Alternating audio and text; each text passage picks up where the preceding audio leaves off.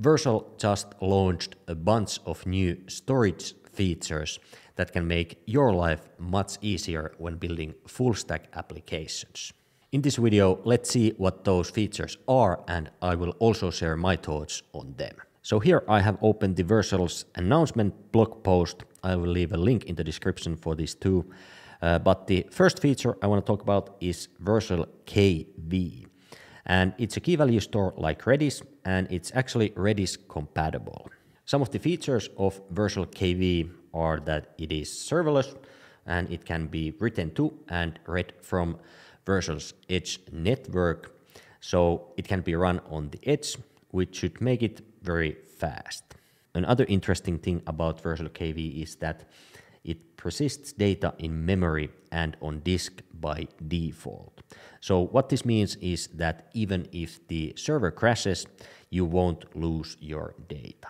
I haven't tried this out yet, but based on the code example over here, looks like it's pretty easy and straightforward to use. Looks like we just first import the KV from Vercel KV, and then we can use it like any other Redis database like this. Interesting stuff. The second feature Vercel launched earlier this week is Vercel Postgres. So Vercel now also offers a serverless Postgres database solution, and it should work very well with the new Next.js app router and React server components, but also with frameworks like Nuxt or SvelteKit. And we can use Vercel Postgres to query, insert, update, or delete data directly inside of our React server components. And this will, of course, help us, for example, with the amount of client-side JavaScript that we need to generate. Looking at the code example over here, as the Vercel KV looks like it's pretty easy and straightforward to use.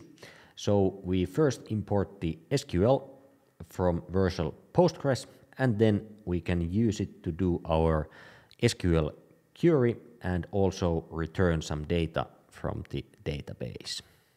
Again, interesting stuff. The third feature Vercel launched is Vercel Blob, and it is a storage solution that you can use to store files that you would normally store in a place like Amazon S3, for example. And it can be accessed from the edge through a storage API that is built on top of web standards, so there is no need for configuring buckets or implementing heavy SDKs. So you can basically use it as you would any other REST API.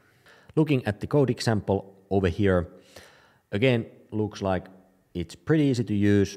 So we need to import the path from Vercel Blob, and then we can use that to post our files. So here looks like we are defining where we want to store the file, and then the actual file, and then also set if it's public or private, for example.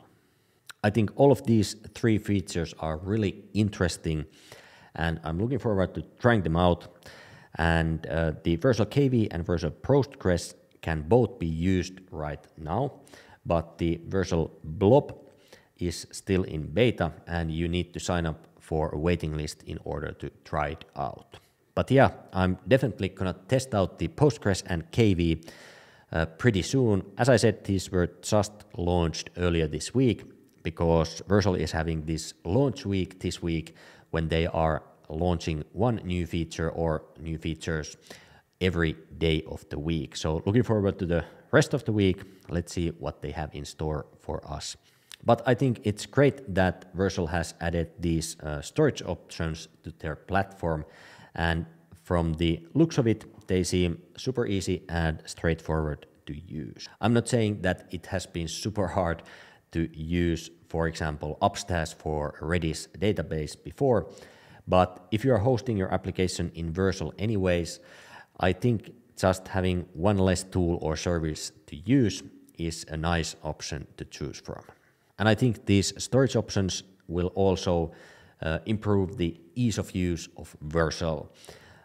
Not to say that it's hard to use now, because I think the ease of use is probably one of the key benefits that you get when you host your application with Vercel. But I would love to hear what are your thoughts about these new storage options that Vercel launched. Are you, for example, going to test out the Vercel KV or Postgres in your next project? Please let me know down in the comments. And if you're not already, please do hit the subscribe button also. And I'll see you in the next video.